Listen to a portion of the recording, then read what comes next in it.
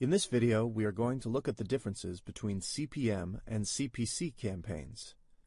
These are the two different ways of paying for advertising on the internet, or for publishers, earning from advertising on your web pages. However you're making money from your internet business, you will need to know how both those approaches work and how to make them work for you.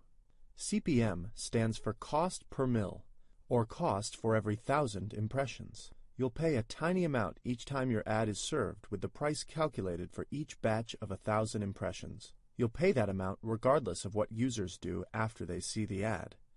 You're paying for the exposure, not for the lead. The hope is that given enough exposure to your ads, users will eventually click, visit, and place an order. And when they do click, you don't pay any extra. With CPM campaigns, a higher click-through rate means better value for your money. CPC stands for cost per click. It's one of a number of performance-based advertising programs for which advertisers only pay if the user performs a particular action. In this case, that action is clicking on the ad. It doesn't matter how many times you show your ad. If no one clicks on it, you pay nothing. The impressions will be free. You also gain nothing, but at least the fail won't have cost you money. You only pay if someone clicks and sees the offer on your landing page. With CPC campaigns, a higher click-through rate means you're also paying more money. So CPC ads look very attractive, especially when you're just starting out. If your targeting is off and you're showing your ad to the wrong people, it won't matter too much. They won't click and you won't pay. That's not true of CPM ads. If you're showing those ads to the wrong people who have no interest in your product at all, you still have to pay. That's a good principle to bear in mind, but it's not quite as simple as that.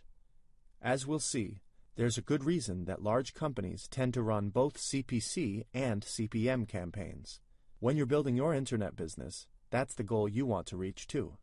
You want to have both effective CPC and effective CPM campaigns that buy traffic on different websites in different ways and monetize them on your web pages for a profit.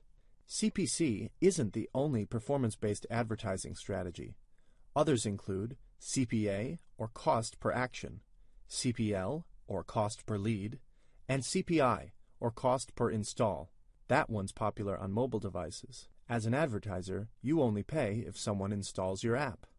But for most online businesses, CPC and CPM are the two most popular and the two most effective forms of buying traffic.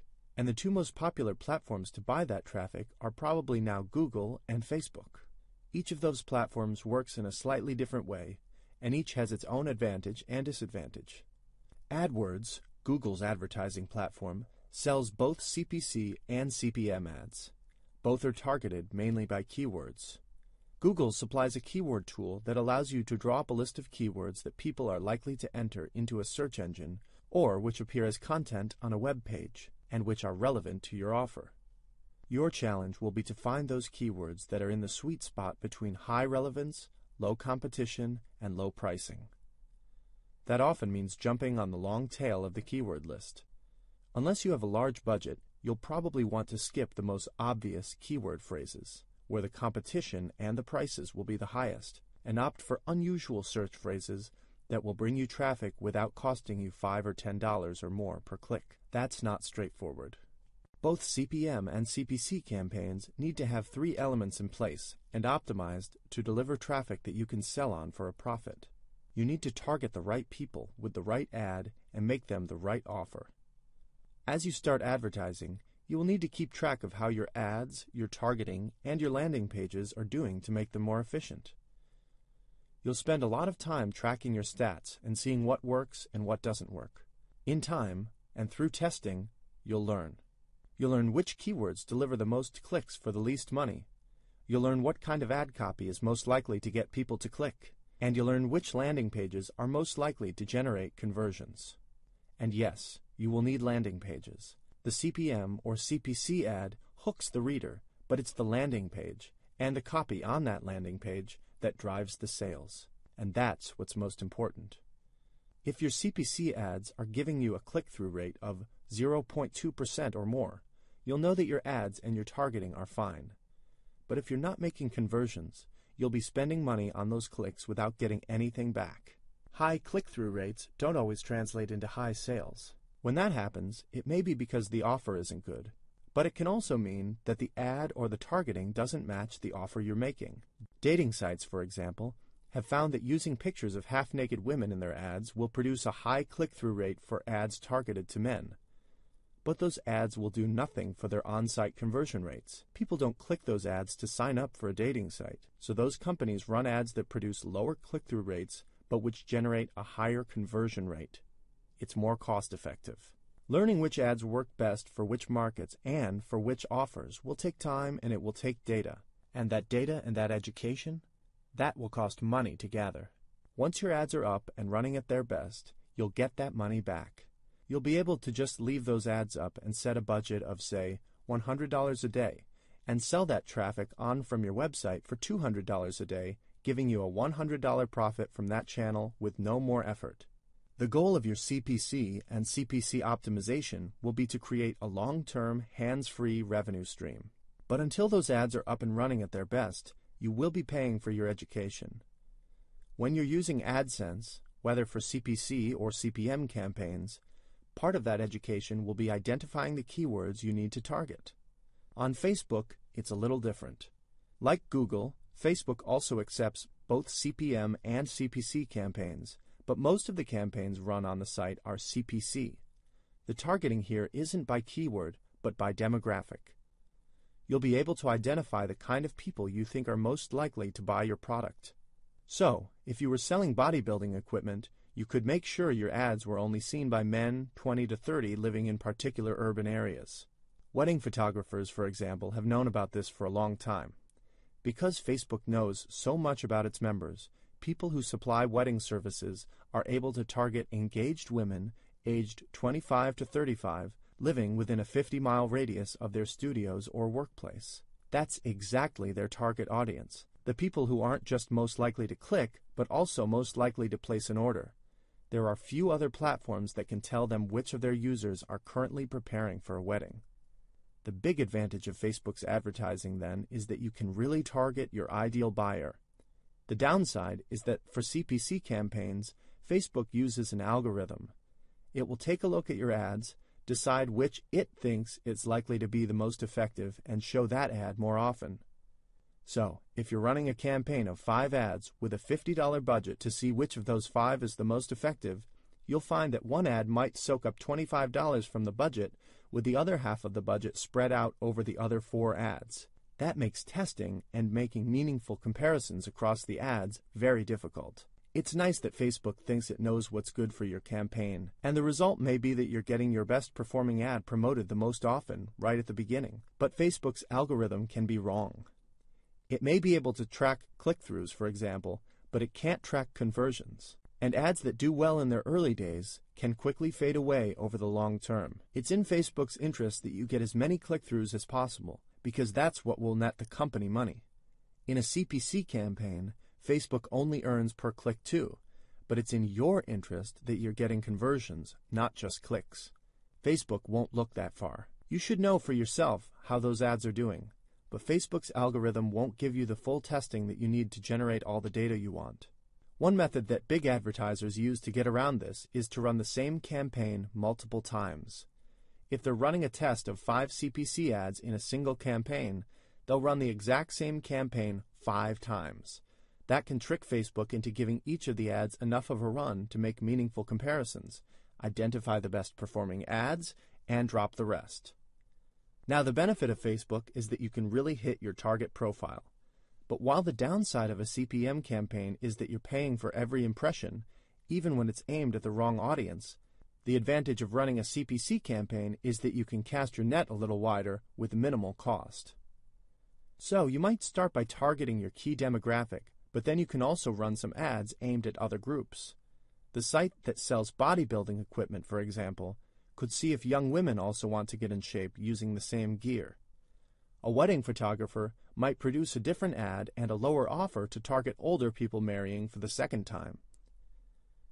Because those ads are CPC, if they miss and no one clicks, those campaigns won't have cost them any money. CPM campaigns, by contrast, have to be much more finely targeted. One common mistake that affiliates often mistake is to run CPM campaigns that lack focus.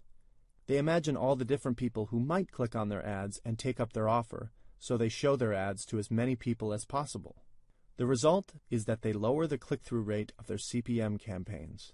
They pay to show their ads to people who aren't interested, and they raise their user acquisition costs.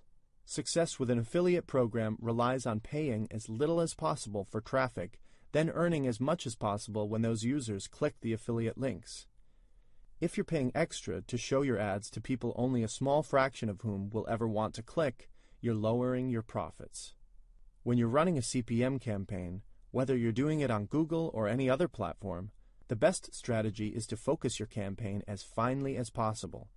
Pick the low-hanging fruit, the people who are most likely to buy, or the keywords that are most likely to be used by the people interested in your offer. That may cut out other potential customers, but it will give you the best returns for your CPM budget. You'll want to target your CPM campaigns in at least 3 different ways: by gender, by location, and by age in 10-year increments.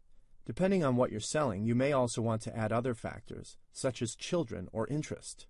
If the main product on your affiliate page, for example, is children's clothes, then you'd want to make sure that you weren't just selling to young women in their 20s or 30s living in a certain area. You'd also want to make sure that you were targeting mothers, the people most likely to buy. Facebook is one site that lets you do that. Remember, the more you niche your CPM market, the lower your spend and the higher your ROI. Your goal when you're running a CPM campaign will be to become an expert in a particular demographic. You'll want to conquer that demographic completely so that you know exactly what kind of ads and what kind of offers work best with that audience.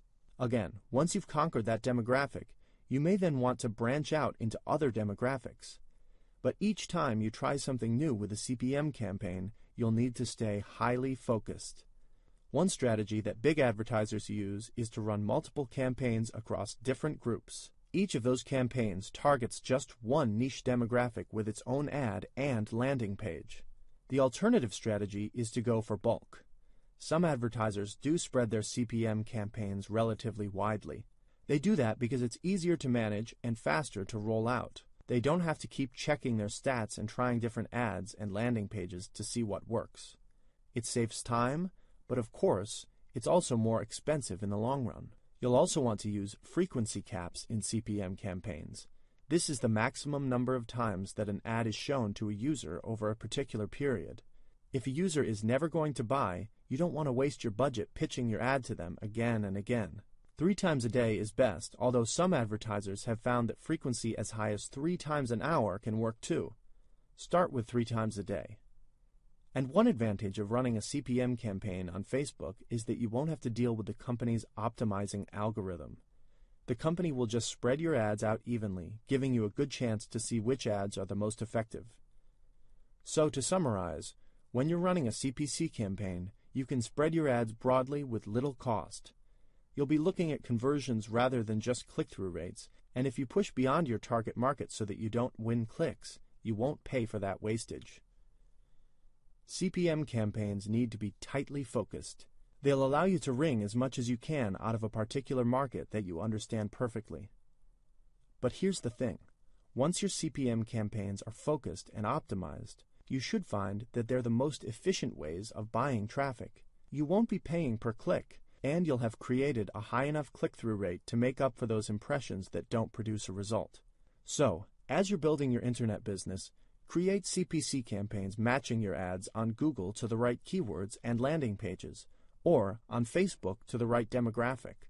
At the same time, test CPM campaigns to demographics that are as tightly niched as possible, then branch out into other niches. Your final result after all your testing should be a steady stream of optimized traffic from more than one channel and reliable, hands-free profits. Thank you for listening. Go to adbullion.com and sign up for an affiliate account right now. You'll get access to high-converting exclusive offers that you can use to build your own $1 million campaigns.